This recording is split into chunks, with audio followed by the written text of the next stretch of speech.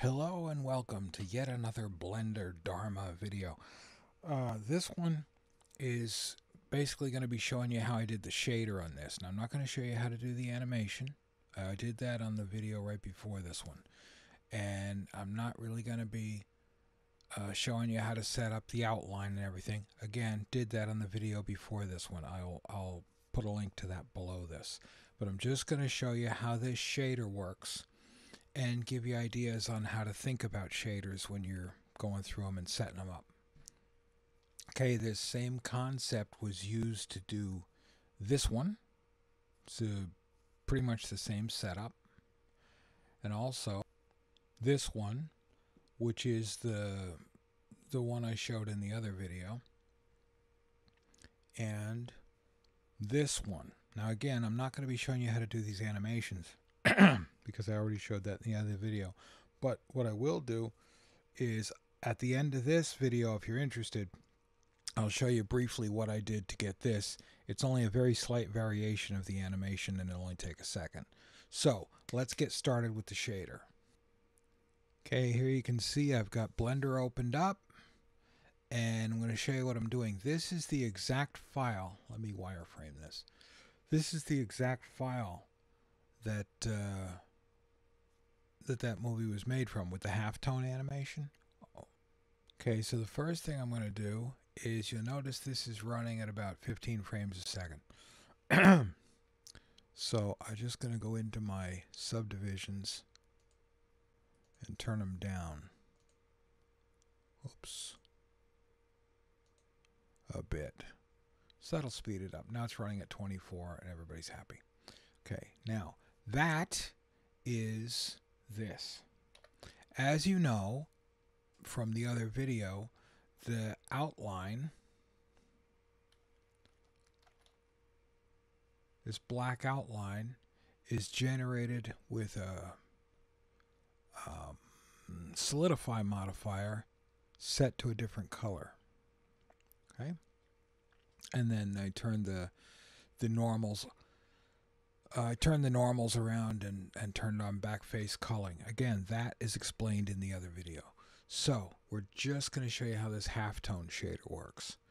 The basic concept of the whole thing is that, oh, and just so you know how this scene is set up, I've got this thing animating, and then I've got this white plane in the background. They're both just set to emission.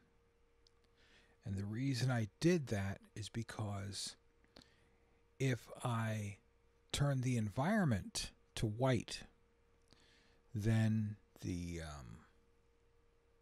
then it changes the lighting on the object, which, although it doesn't matter for emission, it does matter for a diffuse, which is what I'm going to bring in to do the shading. One other thing I want to mention, let me get the diffuse in here so I can show you what's going on. Diffuse shader, yay, easy thing. All the way at the bottom, the color management, you set this to standard. If this is set to filmic, you'll never get the right colors. Okay, now, so make sure that's set to standard. Let's get going. Now if I take this diffuse shader, let's pull this out. If I take this diffuse shader and stick it in there, looks like this. Okay, we've still got the outlines from the solidify modifier, but we got this. You also notice it's shaded smooth. Use this to drive the emission shader. The reason that's purple is that's letting us know that it's not connected to anything. See if you notice how that turns red. Watch the noodle turns red. This is green. This little output is green. This is yellow. You can't put a green output into a yellow input. White, you can put anything into anything.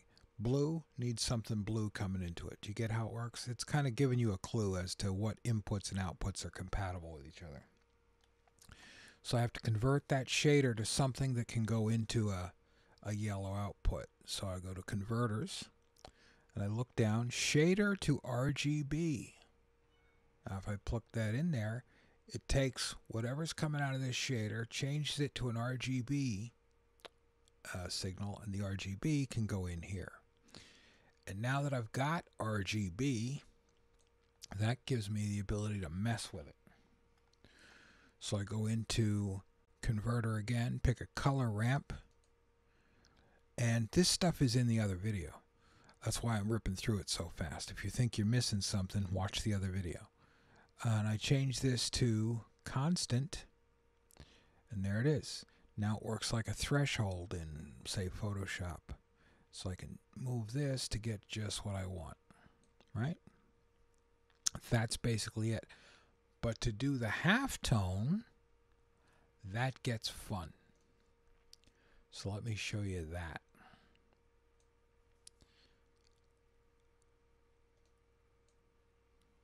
I'm going to add a texture. In this case, Voronoi. It's the one I use all the time. I love Voronoi. Put it in there and you get this, which is interesting looking if you like that sort of thing. Turn the scale. Okay. Yeah, that's kind of creepy. So if you want to know how to do that, there it is. Now you have it. Now, here's what I want.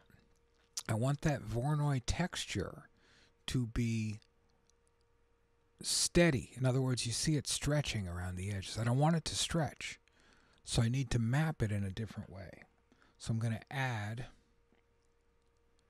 a texture coordinate, and by default, textures use generated. So if I'd stick generated in there, nothing changes because that's what it's already doing. If I stick object in there, it'll change size basically, but it's still pretty much working the same way. What I want to do though is use either camera or window. Okay, now you see how it's still kind of jiggling around. It's not steady. It's because this is set for 3D, which means as it moves through space, it's moving through different textures. I set it to 2D, and there it is. Now you may notice, that still these outer edges are moving a little bit. See, it seems like it's changing shape around just a little bit. Let's try window. There. Now it's dead solid perfect, which is what I used to do the thing. So window, Voronoi, say that doesn't look like halftones. Wait for it, says I. One thing, some people don't know this, if you turn the randomness of Voronoi down, you get this array. Right, now we've got that, which is fine, but we want it to look like halftone. I don't know the reason why it's looking a little squished right now. Shouldn't be doing that.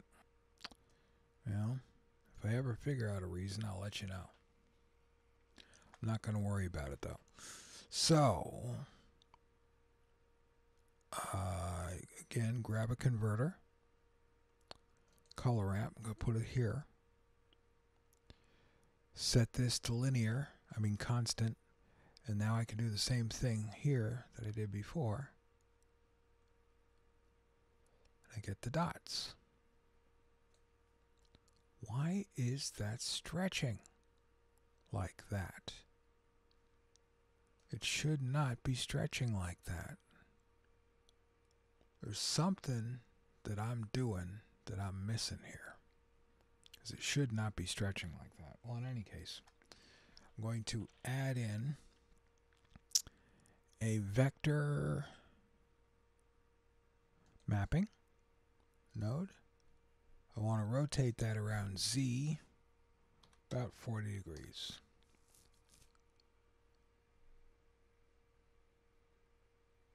Okay, and then just get it to whatever size I think looks right. That's it. Now, there is an elongation going on, and I don't know the reason for that. It shouldn't be doing that. Nothing is scaled as far as I know. Let me check. There's some kind of scaling going on in something, and I don't understand why. Sure, I can do that to fix it, but why should I have to? Let me make a shader. What do you call it? Yeah, those are all colors coming in, so I can do a mix RGB. Color, mix RGB, then run this into here, run this into here,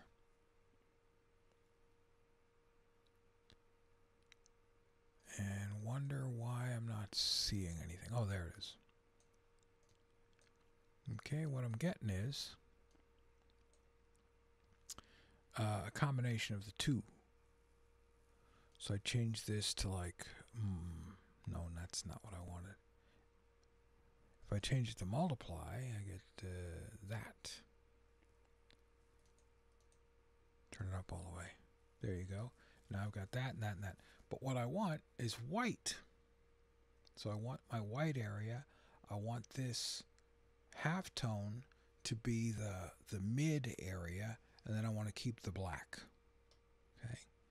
So if I change this to screen, yeah, that gives me the white with the halftone. I could probably move. No, I can't do it that way. That just changes the halftone, right? Oh, that moves it around. Okay. So I want that much halftone, and I want and then this changes changes the level and size of the halftone. We're coming back to that because that's important. In fact, that's where we're going in a second. So I also want to add another copy of this exact same thing. I could run, like, copy this stuff and run it off this same shader, and really that's what I should do, but it will make the layout look complicated. But screw it. Let the layout look complicated. Put that down here. I'm going to feed this into it so they're both running from the same shader. And then I'm going to add another one of these down here. So that this feeds into here. This goes into here. And then if I turn this off, that should look the same as it did before. And now I have the option of doing whatever I'm going to do with this one. So I'm going to put this one in the bottom here. I'm going to change this to multiply.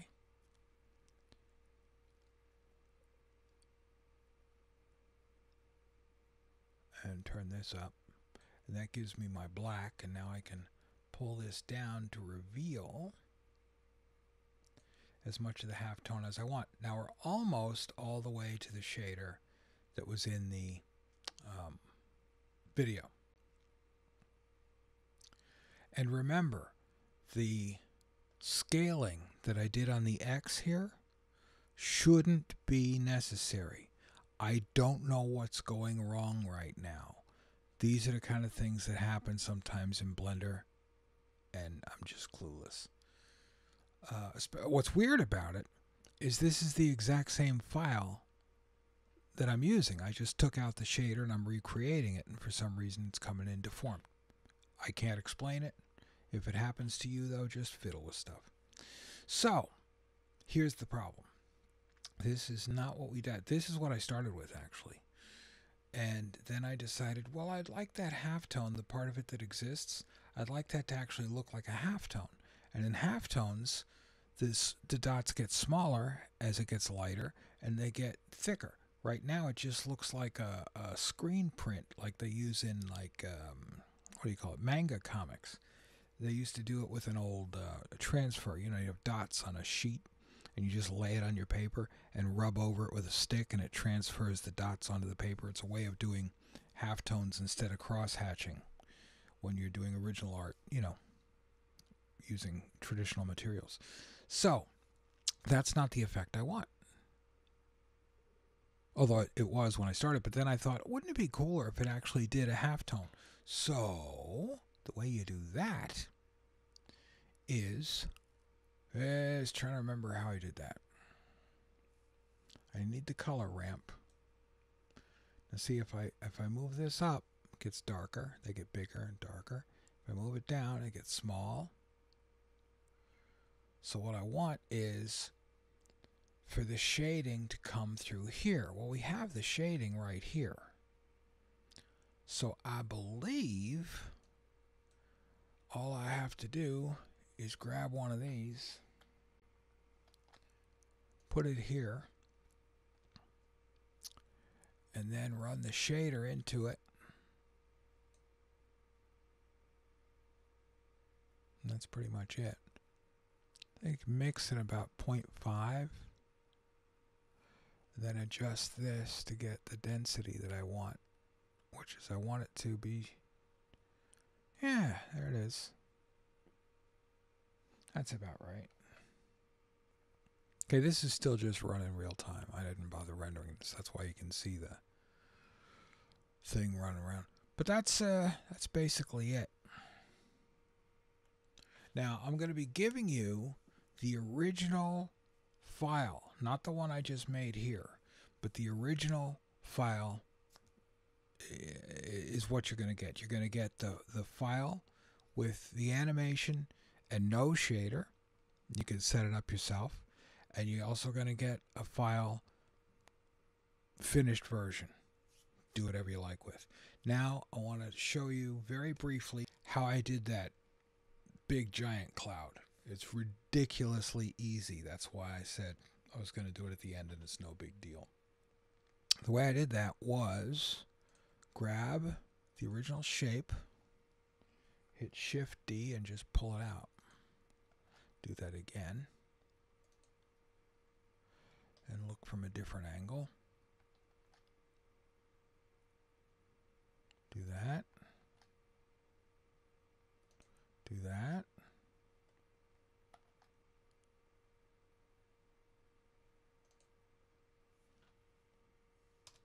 And that's pretty much it.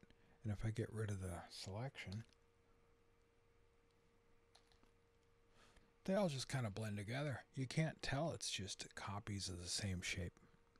If I go over here and just turn off the displace modifier, okay, that's all it is. Anyway, hope you found this helpful. If you did, comment, let me know. If you have any questions, if there's buttons you didn't understand, things you can't figure out how to do, things that aren't working the way they work for me, for you, comment, ask questions. I'll answer them. See you in the next one.